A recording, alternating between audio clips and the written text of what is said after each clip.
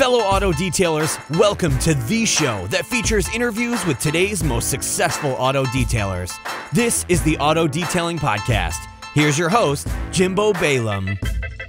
Hey, what's up, everyone, and welcome to this episode of the Auto Detailing Podcast. I'm Jimbo, your host, and thanks for checking out this episode. This episode is brought to you by autofiber.com, autofiber.ca, and autofiber.com.au. So whether you're in Canada, the US, or Australia, you can check out all the goodies that Autofiber has to offer if you go to those websites. Also brought to you by the detailer.innercircle.com.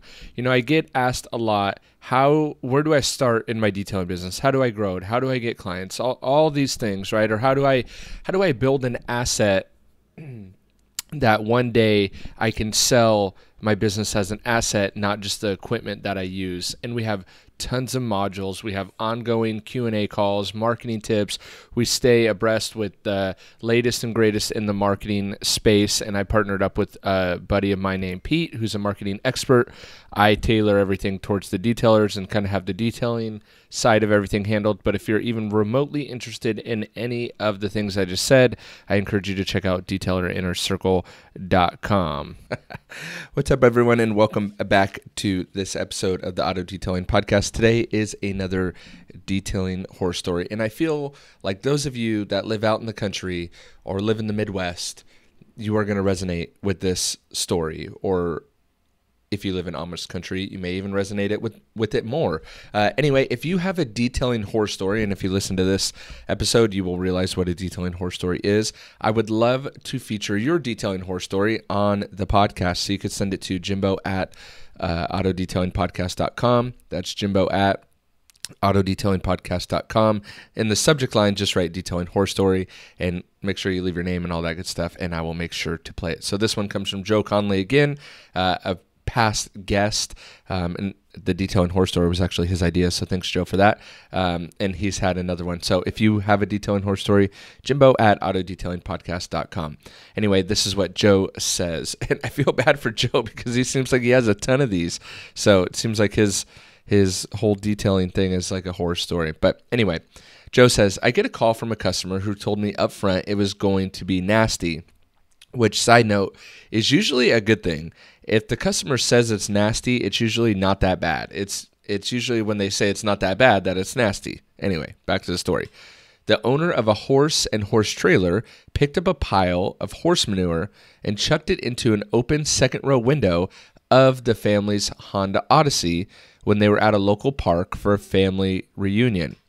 The poop thrower got pissed off because she felt the van was parked too close to the horse trailer. I imagine it was like the Amish version of a drive-by, but instead of gangbangers spraying bullets, it was a rage-filled horse lady with a handful of horse feces. Side note again from me. Did she wear gloves? Did she have gloves in her car? Probably in the horse trailer. And why was the window down for the Honda Odyssey? Anyway, back to the story. It was in the window track, all over the carpeting on the back of the driver's seat, all over the passenger seat, even on the controls for the passenger seat near the passenger's front door. So it came in on the driver's side and flung all the way over to the passenger side. That's an incredible throw of poop. It was a lot of fecal matter. I'm not a forensic scientist, but given the various areas that were soiled and the volume of horse manure involved, my best guess is that it was more than one handful. I would assume so. That seems like quite a lot, but if you've ever seen a horse poop, a pile is a lot also. Think about that for a second. This lady picked up not only one, but multiple handfuls of horse crap and tossed them inside of someone else's minivan. Who even does something like that, Joe says. Immediately after the launching of the poop, the cops are called, and the horse lady is going to be held liable for the detailing bill. Good for you, Joe. The Odyssey owners had car seats in the second row as they have 4 kids who were thankfully not in the car at the moment the feces were thrown inside the van. But the family had to drive home and park the van for a week until it can get detailed. What an incredible story. That is truly the definition of a horror story, not only for Joe, but for that family that had to deal with that. get their kids home and all that. Again, if you have a detailing horror story, I'd love to hear it and read it on the podcast. Jimbo@autodetailingpodcast.com. Just leave detailing horror story in the subject line, and I will play it here on the podcast.